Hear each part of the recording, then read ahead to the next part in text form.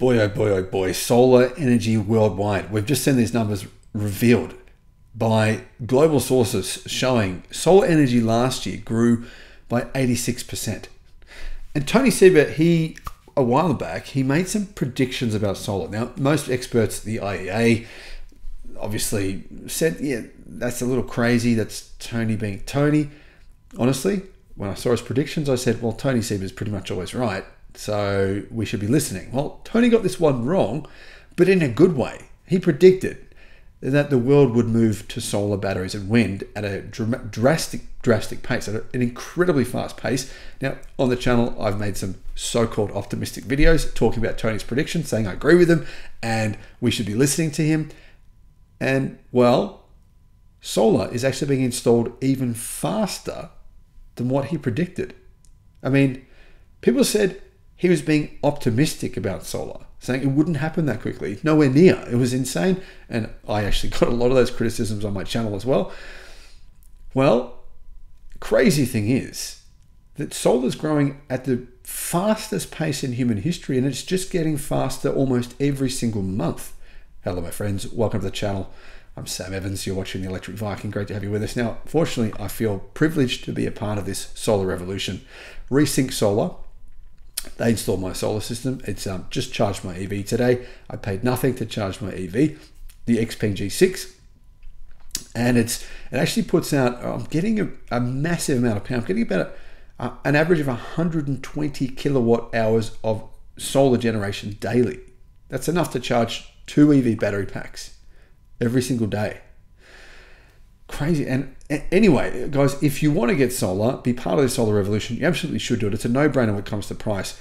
There's estimates that come out of the United States, and this is official data based on solar systems, what they cost today on average. Now, this data is kind of wrong for places outside of the US because solar is much more expensive in the US. It's still great value, but it's much cheaper outside of America. Here in Australia, solar is about half the price of what it is in America. But they're saying in the US, the payback is an average of $45,000 US on your system. In other words, you'll pay your system off and you'll be in the black, in the positive, by $45,000 US. So it's an absolute no-brainer. So if you want to use Resync Solar, who have the best reviews here in Australia, I'll put a link for them in the description, and that link actually will give you a bit of a discount on your system. So what's going on worldwide here? Well, the world is on track to add 593 gigawatts of solar power this year. That is incredible because last year, solar grew by 87% versus the year before that, right? There was an 87% increase in solar in 2023 versus 2022. And everyone thought, oh, yeah, okay, things will slow down now. I mean, they haven't. It's grown an additional 30% this year, or 29.4%. Let's just round that off to 30%. So 87% growth last year. On top of that, a further 30% growth this year. That means that around 600 gigawatt of solar panels will be installed. A huge amount of that, a bit more than half of that, is being installed in China.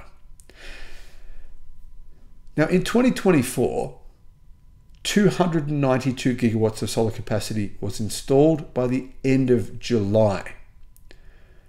292 gigawatts by the end of July, and they're saying we're on track for 593 by the end of this year. Now, looking at this chart, you can see that this is way above estimates, way above estimates. And I would like a personal apology from the hundreds and hundreds of people who have honestly, publicly, this is very tongue-in-cheek, but it would be kind of nice if a lot of those people actually said, yeah, man, you know what, we slammed you for saying solar was going to grow at these crazy pace. We said you're an idiot. You're an optimist. Some people have said it in a nice way, or you're just being an optimist. Some people have said it in a really negative way, saying, you know what, solar, it won't work for most houses. Solar doesn't make sense, for all these different reasons.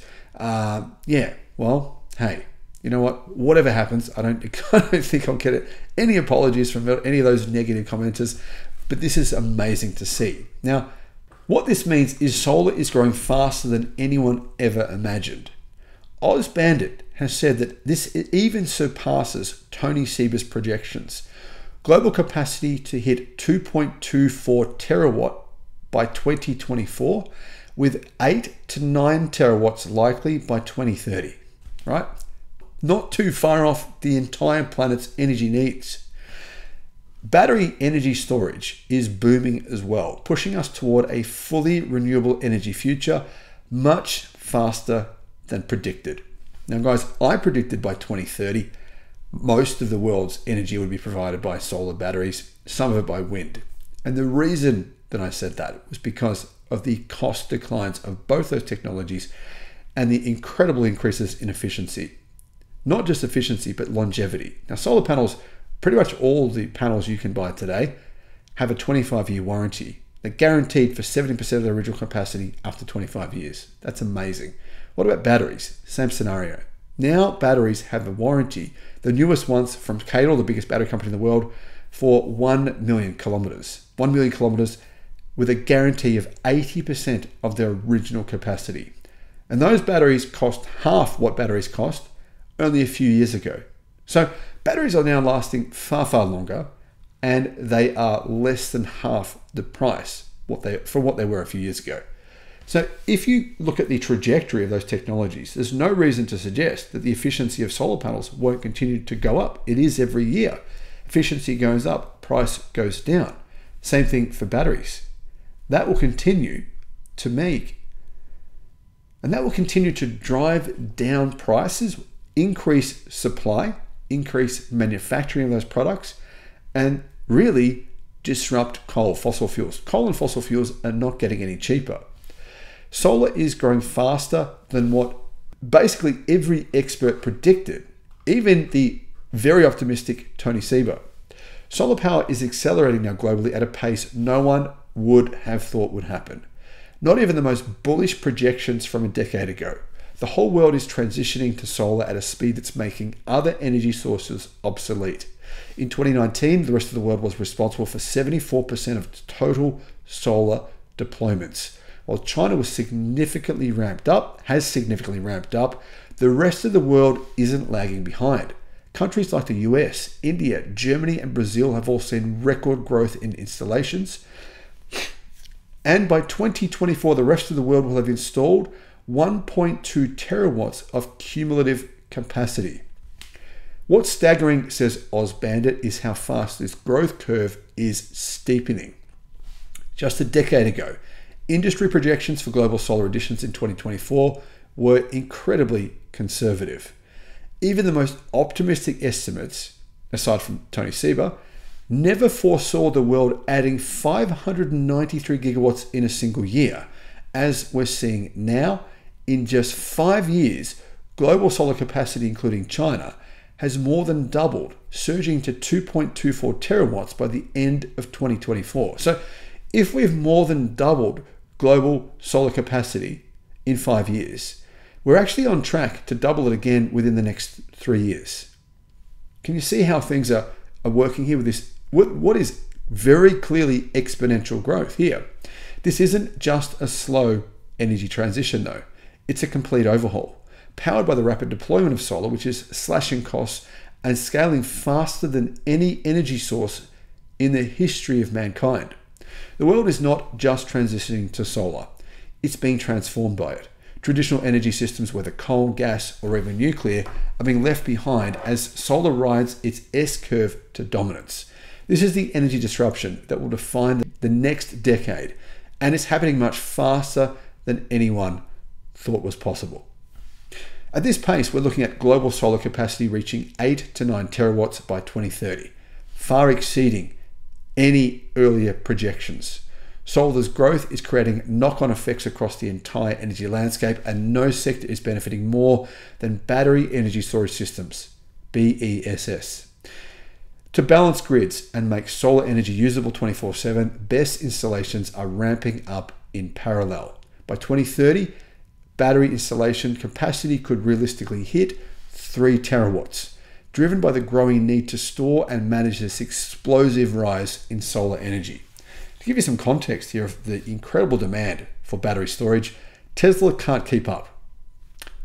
I mean, Tesla has now a 2-year backlog for its mega batteries.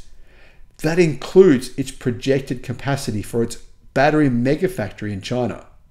Now you can see why Tesla is ramping up its battery energy storage systems as fast as it possibly can, because it's making huge amounts of money on those batteries. But consumers and businesses are getting an incredibly good solution. Latest generation lithium iron phosphate batteries are much, much cheaper, and they also last for much, much longer. The synergy between solar and battery energy storage is setting the stage, says Ozbandit, for a fully renewable energy system.